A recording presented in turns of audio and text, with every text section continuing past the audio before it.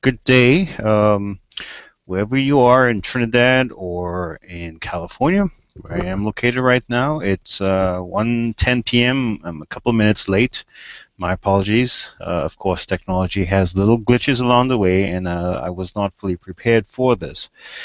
Um, well, I shouldn't say I wasn't really fully prepared for it. It's just the um, microphone that I'm using had a conflict with the video camera for the broadcast.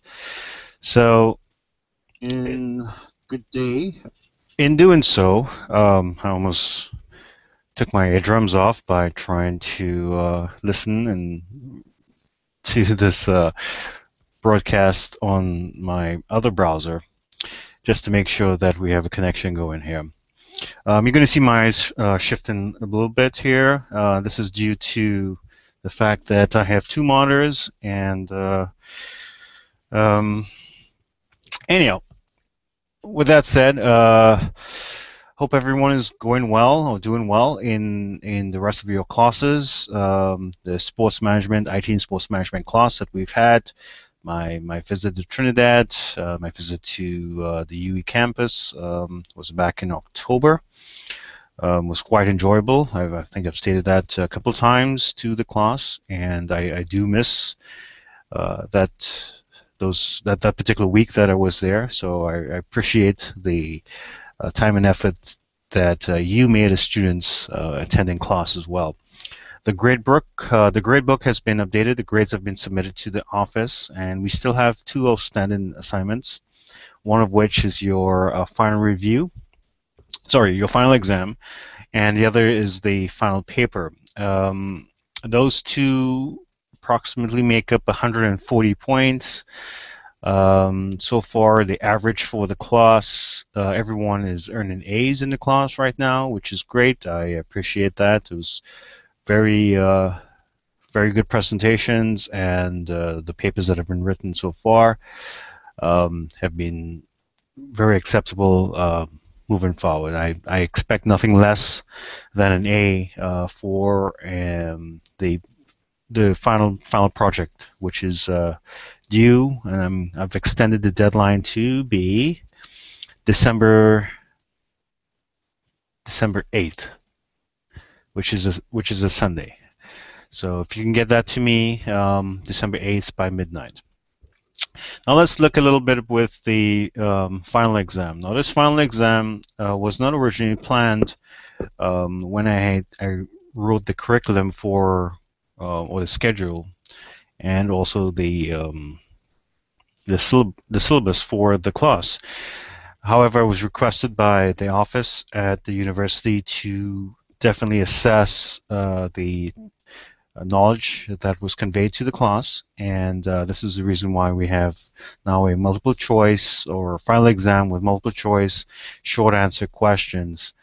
And the reason why I'm here to do a review with you. The exam itself, I believe it's going to be covered over a 3-hour period, which is quite a lot of time considering the fact that we only have 30 questions for the final exam. I'm confident in your abilities to be able to answer these questions without any problems at all. We've covered all the material within this exam, and specifically with every area from the infrastructure support with database applications and the functions and use of databases, to the web and the function and purpose of the internet and websites and communication platforms, to security. I've spent a few questions and quite a bit of time with the security infrastructure or planning for any kind of infrastructure implementation. So with that said, we have, again, the breakdown of the final exam comprises of essay, which there are 10 questions each, 10 questions for essay questions. I'm sorry to repeat myself, that there are 10 essay questions, of which there are 5 points given to each of the questions. There are 10 short answer questions, and we have 3 points allotted to that. And then we have multiple choice, which is just 10 multiple choice questions, and they comprise of true false as well. So pretty straightforward. Once you catch up in your reading with, and let's just go over a few of these here. I think it's important that I prepare you for the essay questions in particular, because that has a lot more weight to the point standing for you to earn 100 points, which is a considerable amount of points towards your final grade. I have pretty much touched on the general understanding and purpose of what information technology is, and the reason why we use information technology within our fields. Given some advantages and disadvantages of computer usage is one of the primary ones. Some of the other areas, as I explained this a few minutes ago, about data security and the malware and phishing attempts, I'd like you to know about that. You should know that, period, not only for this class, but for your betterment and when you start working with clients and your other organizations that you're working with, particularly knowing what a phishing attempt is. If you remember what we spoke about, and give a lot of humorous examples of the Nigerian prince, and if you remember those from class, those are phishing attempts where people try to get you to give them information. So do a little read up on the presentation material that was distributed. We also look at the different types of connections. Remember, we had some connectivity issues when we were in class, but we found a way. When we looked at broadband, dial-up connection, wireless systems, basically the different type of service that was rendered in that particular session and what's rendered right now on market. We also, as we talked about wireless systems right now, looking at ways that you can actually protect your wireless system. Are we going to do some type of encryption? Are we going to do some lockdowns? Are we going to do a MAC address authentication? Are we going to have a password to access? Little things like that. It's important to be able to describe and write about.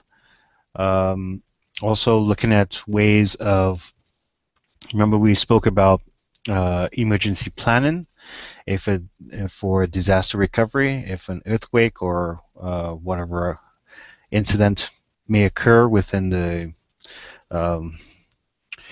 your infrastructure, within your country. If something should happen, what type of planning and information strategies would you put together to safeguard your resources that are available? This encompasses as well as the enterprise storage and looking at way of protecting your data. If you remember, I believe, can't remember who it was though, who was working at TSTT and said that they were doing a conversion of files into digital copies, and so they're taking paper files and digitizing those. That's a form of really becoming more efficient. But even though it's digital, you still need to have backups. And what are the backup procedures to protect this information? Just knowing the basic things is like what a content management system is. Remember, we spoke about ERP systems. You guys use a combination of Banner, I believe PeopleSoft at one point. Content management itself, that's not really a content management system, but that's a basic, what an ERP system is the infrastructure or software infrastructure to support the operations of an organization. Content management system is in a way a method of sort of publishing content of that organization. And the name describes it. It's a content management system. It's how do you manage content for the web, for mobile phones, for televisions. It's a repository or a system that's been developed to help control information. So for instance, Facebook.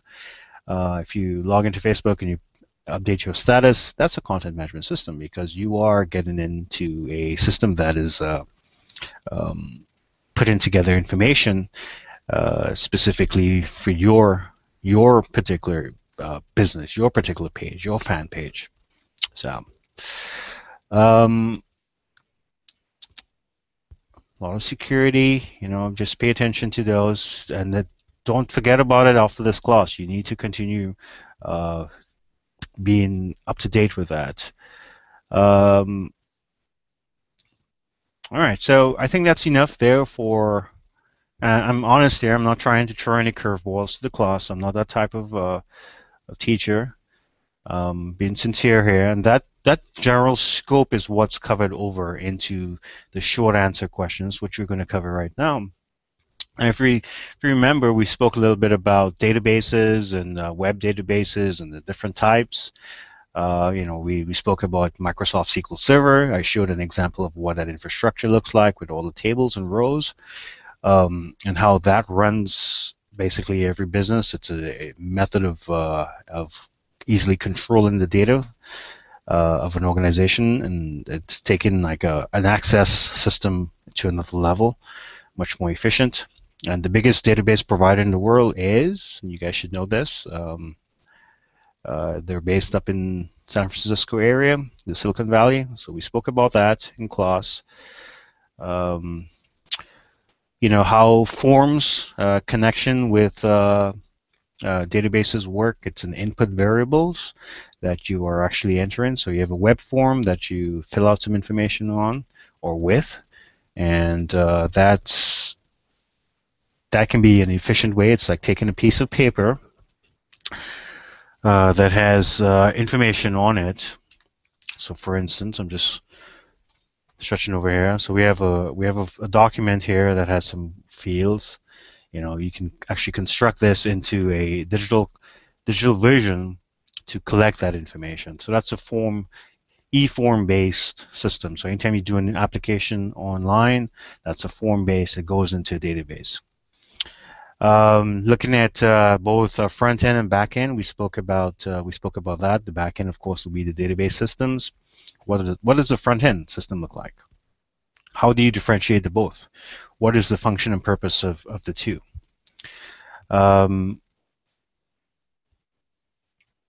Purpose, of course, you should know what the purpose of a database is. Name a popular one. That's important. I need you to become familiar with the not jargon, but the terminology and the companies that are out there.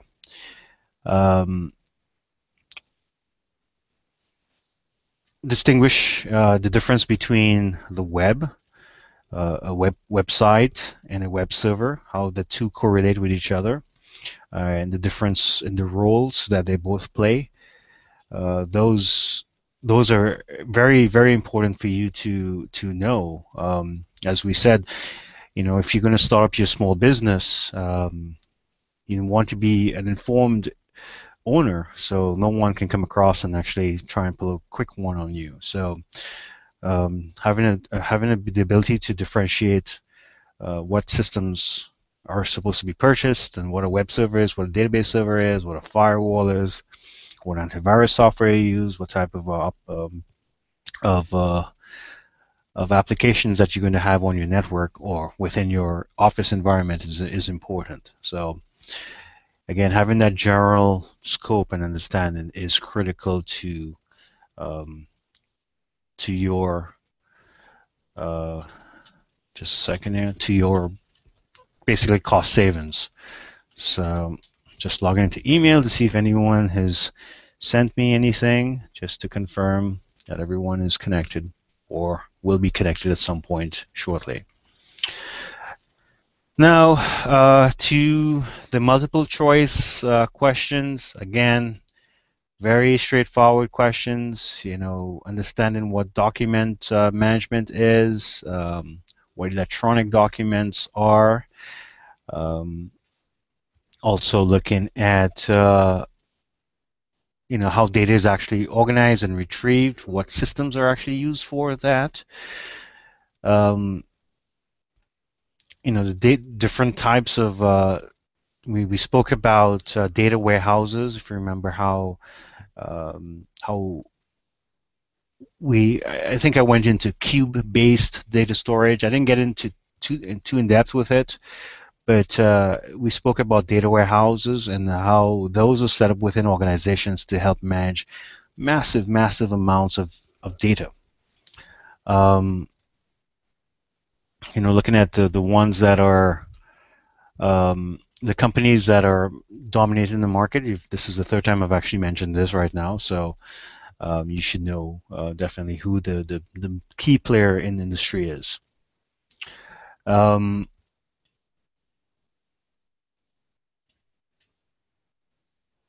Now, you should also be aware of what the difference between a desktop, laptop, mainframe computer is.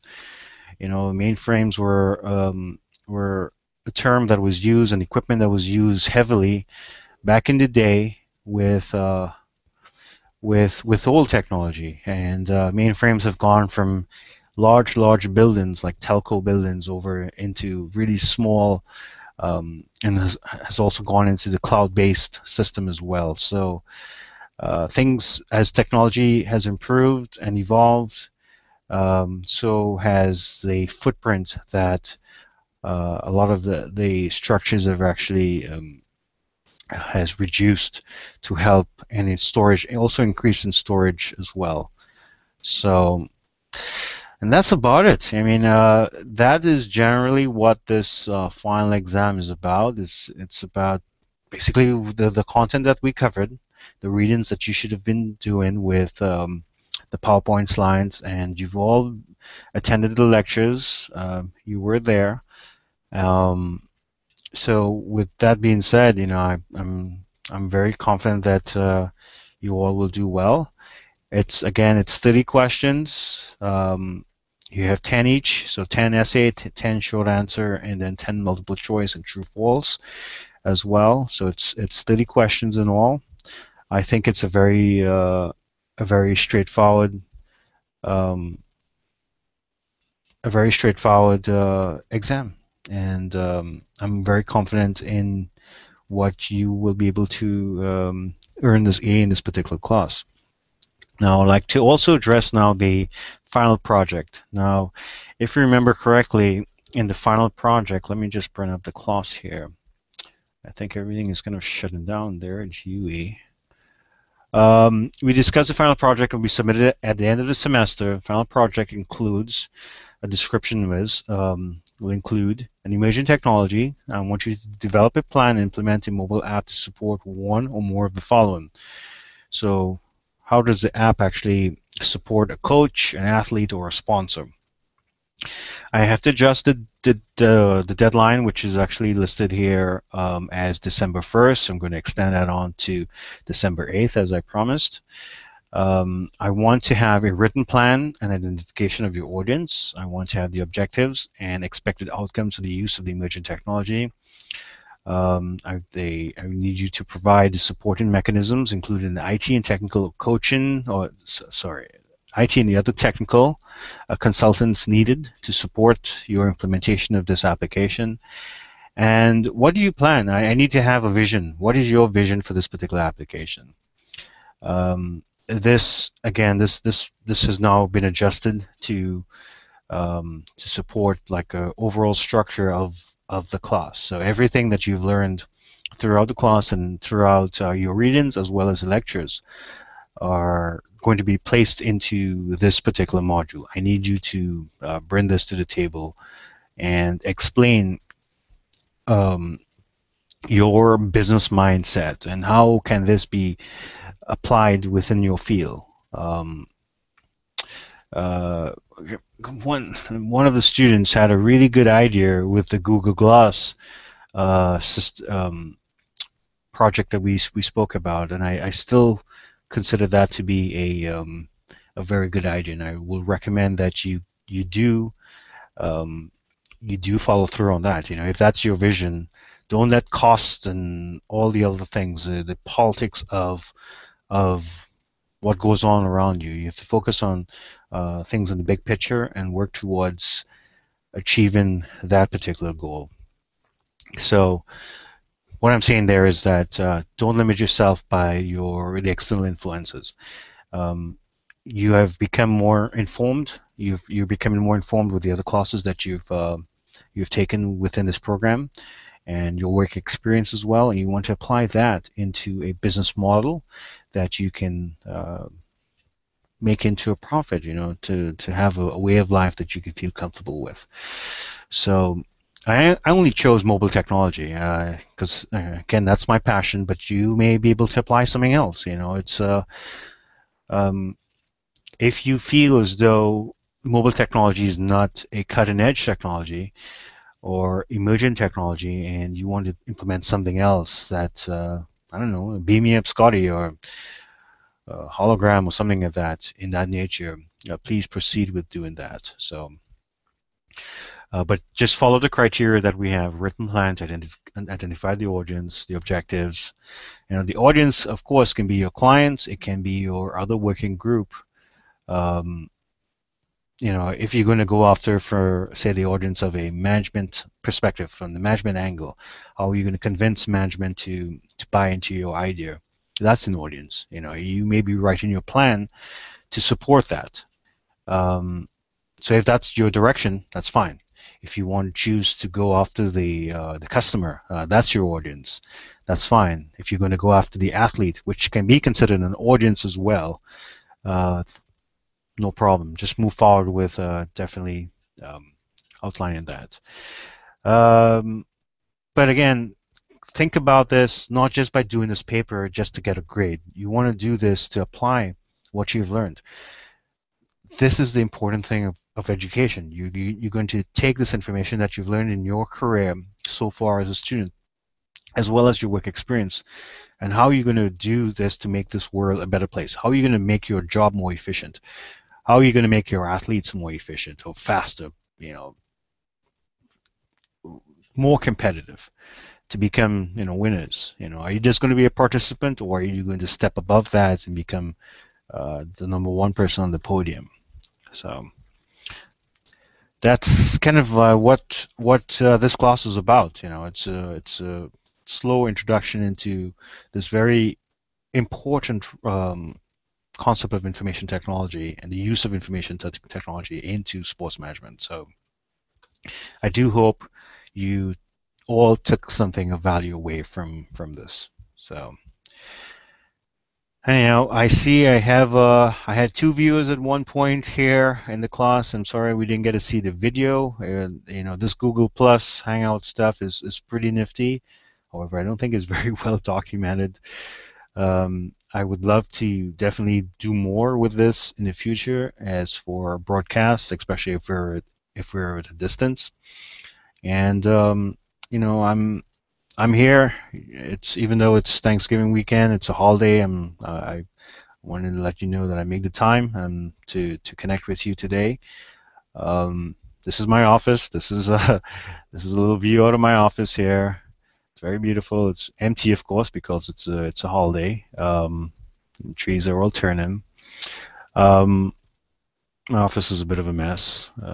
Things have been a little busy here. So with that being said, I will conclude, and I'm available to answer any questions. Just drop me an email. And this recording this live broadcast will be recorded and be put on the Facebook fan site as well. As I will distribute via the forums. Okay, guys, have a great Friday. I know it's pretty late for you. It's Friday afternoon, TGIF.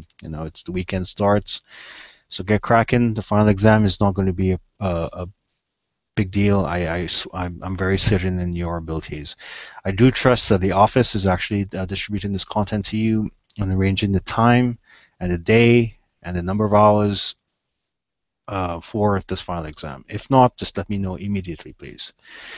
Okay, have a good day. Thank you. Bye.